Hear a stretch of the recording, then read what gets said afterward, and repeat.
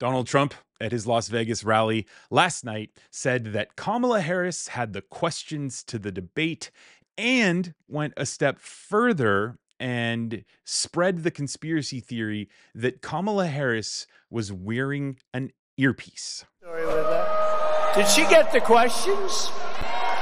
You think?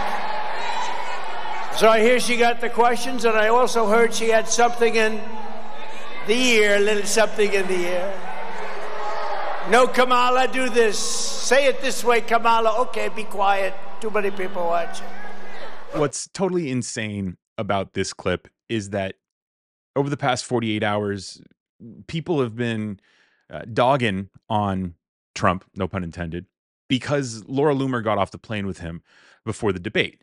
And Lara Loomer, if you don't know who she is, she's one of the most disgusting, vile pieces of trash in MAGA. And she spits racist and homophobic and misogynistic garbage on a podcast, and she's constantly tweeting on Elon Musk's X platform.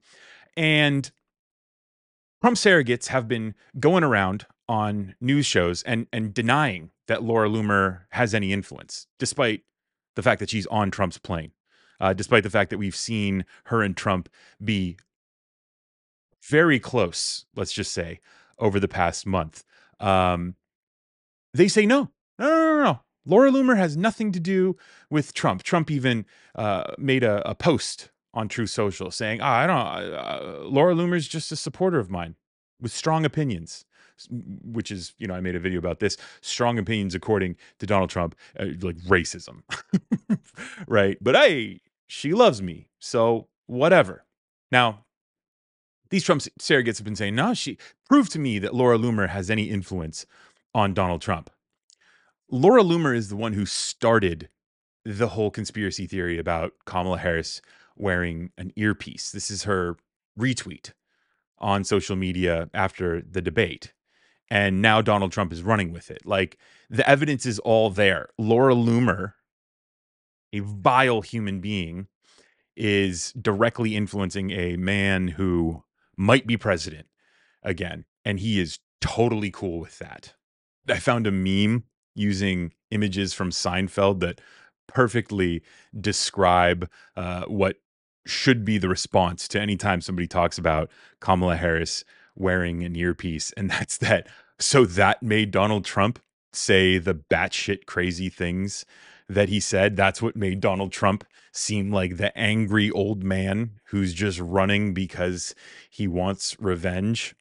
Right. Now, let's talk about the conspiracy theory that Kamala got the questions before the debate. Now, even Roger Stone was getting in on this conspiracy. This was just too smooth. It was entirely rehearsed. Yep. But you can't rehearse unless you have a script.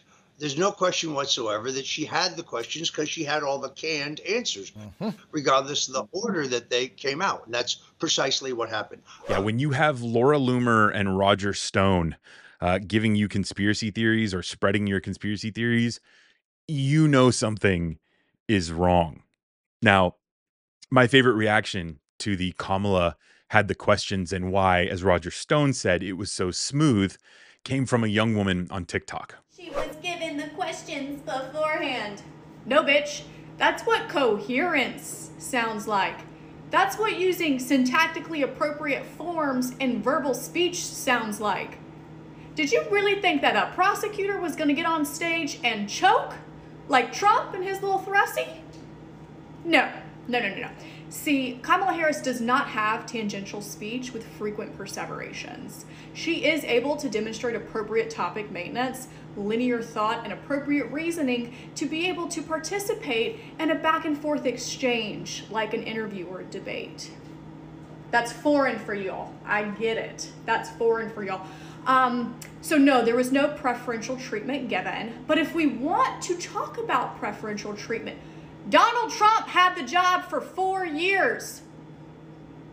He has the handbook. He should be able to answer very basic, surface level questions about the job that he had for 4 years.